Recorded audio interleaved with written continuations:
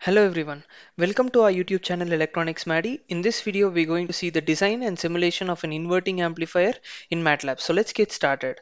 This is a circuit diagram of an inverting amplifier. So first, let us understand what is an amplifier. Amplifier is basically a device that is used to boost the signal of the input that is supplied to a higher level than the supplied input. So for example, if we have an input of 5 volt, it will boost it to a greater voltage that is at least greater than 5 volts, say equal to 10 or 15 or 20, depending upon the values of the particular elements that are used in the circuit. So what is an inverting amplifier then? So inverting amplifier is basically a circuit that is used to produce a phase shift of 180-degree with respect to the input.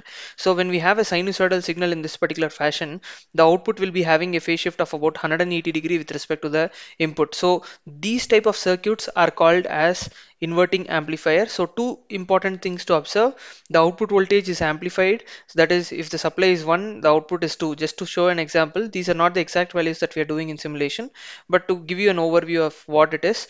And the phase shift between the input and output signal is 180-degree. So that is the reason why I have demonstrated with respect to the waveforms as well. So now, what is the design aspect with respect to operational amplifier? Every design requires certain assumption. Without certain assumptions, you will never be able to start a design. So first assumption is Vs is equal to 0.5 volt, a sinusoidal signal with a voltage of 0.5 volt.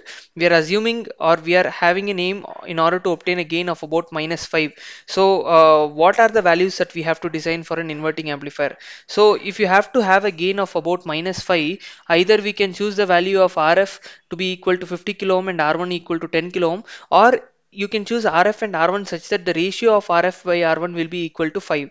In such a way, we will be able to decide. You can also choose RF to be equal to 50 ohms and R1 to be equal to 10 ohm. However, the ratio will be equal to 5, isn't it? So the gain is nothing but minus of RF by R1 in case of an inverting amplifier. So that value will be equal to -5. So based on that, you can design or choose the value of RF and R1. I am choosing 50 kilo ohm and R1 to be equal to 10 kilo ohm.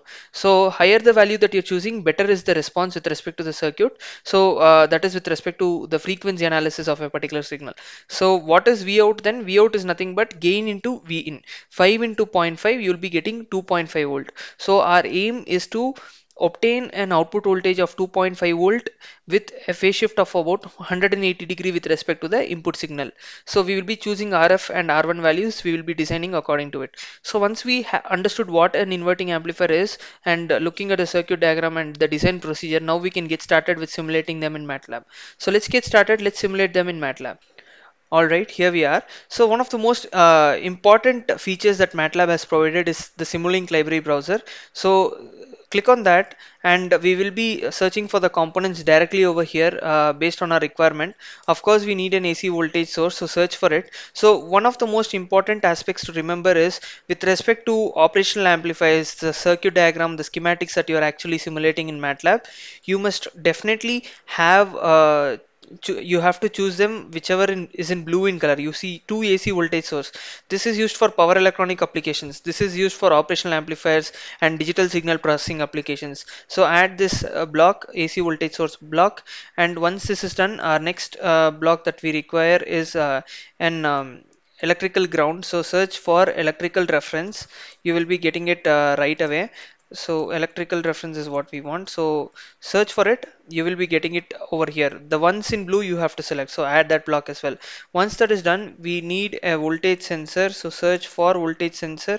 You'll be getting that block over here. So add this block. This is used in order to measure the amount of output voltage that is there, and it basically gives us, it is basically a sensor which is in physical quantity. So we'll be able to measure the amount, with the help of this we'll be able to see how the waveform looks like by connecting it to a scope.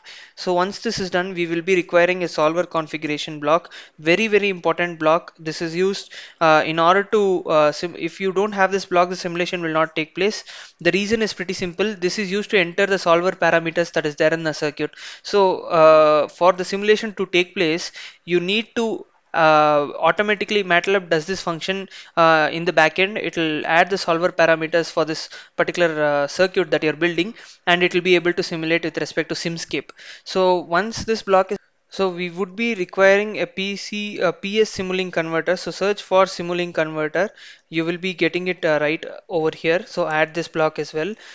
So this is one of the most important blocks. The reason why we need this is to convert the physical quantities into SimScape with respect to Simulink library, because there are voltage sensors. All these sensors are physical parameters. You need to convert those physical parameters into Simulink functionality. That's the reason why we need this block. Very, very important block. And once this is done, we would require a resistor. So search for resistor, and you will be getting it right over at the bottom. So over here. So be very careful, as I already told you. Select the ones that are there in blue, not the one that is there in black. So you also need an op amp. So search for operational amplifier. You'll be getting it right away here. So add this block as well. So we've added all the parameters or the blocks that are required for our circuit to simulate. So we'll place them in appropriate position so that we can get started off with our circuit connections. So we will be requiring an AC voltage source that is connected in this particular fashion. Important thing to do is, you see, with respect to op amp, it is positive and negative. We will change that in the opposite direction. How do we do that? So once you right click, you will be having an option called rotate and flip. Go to flip block and select up down. So you'll be getting minus plus here. So one of the most commonly made mistakes by students is this one. So be very careful while doing this. So once this is done, we will be requiring another resistor in the feedback path as well. So we will be connecting that in these two positions appropriately. And we would also require to connect the AC source across this particular point with respect to ground, and we will be doing that. And ground is to be connected to this particular point. So we can use the same ground in order to connect the other end of the supply. And once that is done, we would be requiring a scope. So let's search for scope as well. This is required in order to see how the waveform output waveforms look like. So very important block. So add this block as well over here. And once this is done, we would be requiring two voltage sensors, that is one at the input and one at the output. So we will be connecting this between the positive terminal of the supply and with respect to ground, that is negative, and we will be converting them into the parameters, that is these are physical quantities, the sensors or dashboard that you use, or the dashboard that you call, or any other sensors for that matter, vibration sensors. All of them are physical parameters and you need to convert it, and that's the reason why we will be requiring this. I'm copy pasting that because we need it for another voltage sensor. So connect it directly at this point. And once this is done, we also need a voltage sensor to be measured at the output end. So connect this between this point and connect this to the ground. So the other terminal of this is connected to this physical PS Simulink converter. And once this is done, we have connected all the portions with respect to this.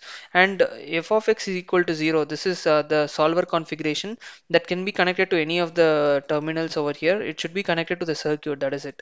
So once that is done, we will be setting up the values of our respective resistances. So we will be requiring a resistance of about 50 kilo ohms. So select kilo ohm over here and click on OK.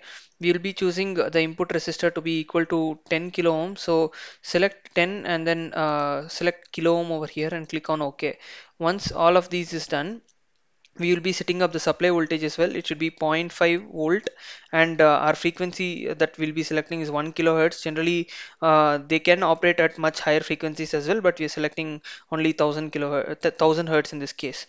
Once this is done, we have entered all the parameters that are required. So we will be changing the simulation time over here. We'll be changing it to 0.002. Be very, very careful if you are having a huge simulation time with respect to signals and systems, or DSP circuits, or operational amplifiers, or amplifiers for that matter. The simulation time should be very small, so that if you have a huge simulation time, trust me, you will never get the output with respect to the visual representation at the output terminals. So be very careful with entering this particular simulation time over here.